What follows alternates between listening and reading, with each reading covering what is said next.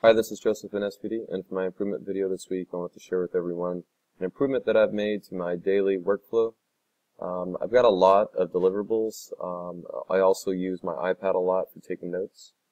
And prior to that, I used to manually go into different folders and grab the agendas and then put them in my Dropbox so that I could upload them to Notability.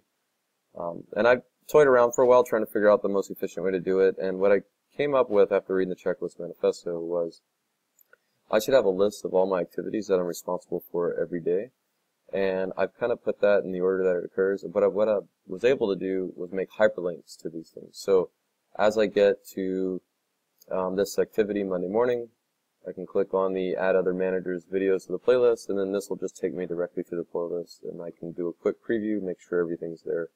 My next thing I'll do is download the sales report, so this will take me to the Monday morning sales reports, and I can just copy that and then click on the next file, which takes me to my folder in my Dropbox.